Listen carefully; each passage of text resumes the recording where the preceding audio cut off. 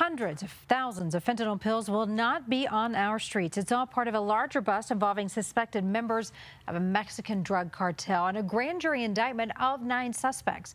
Good evening. I'm Karen Lee. And I'm Michael Spencer. Thank you so much for joining us. Your reporter Olivia Young is live for us tonight in Adams County. And Olivia, this comes after months of investigating. It does, Michael. Investigators first got a tip about this back in May, and they nicknamed this Operation Dress for Less because multiple seizures actually happened in the parking lot of a clothing store. Now, 6 months later, it's led to what the DA calls a massive bust and a 47-count indictment. Grand Junction resident Andrea Thomas knows the lethal power of even one fentanyl pill. Ashley was 32 years old, and she was the mother to a young son. In 2018, Thomas's daughter took half of a pill given to her by someone she trusted for pain. And it looked like a prescription medicine. And she took a half of one of these pills and died.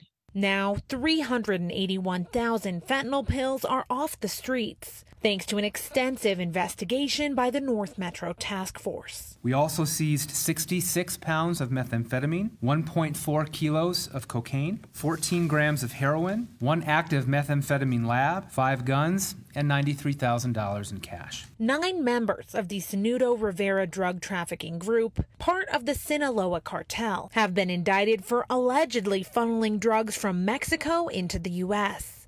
The task force uncovered an entire distribution network of co-conspirators that connected Mexico to Colorado, as well as Oregon, Nevada, and Arizona. The DA says a wiretap of a, quote, big fish made the bust possible. If we didn't have the capability to do a wiretap, these drugs would be out on the streets right now, and I am confident more people would be dead because of them. The seizures that we're seeing is a minute amount of what's actually out there. Thomas wants to spread awareness about the danger of the fentanyl still on Colorado's streets. No one's immune, and so we've got to get that message out there. Now, the message that Thomas wants to get out is that fentanyl is a risk to drug users and non-users alike. She says you should never take anything unless it was prescribed to you and purchased at a legitimate pharmacy. Michael? Olivia, what's the latest on these 9 indicted cartel members? Have any of them been caught? So 3 of them are in custody, but the other 6 are still at large. We have their names and more information on our website, cbscolorado.com. Back to you. A major story, Olivia. Thank you very much.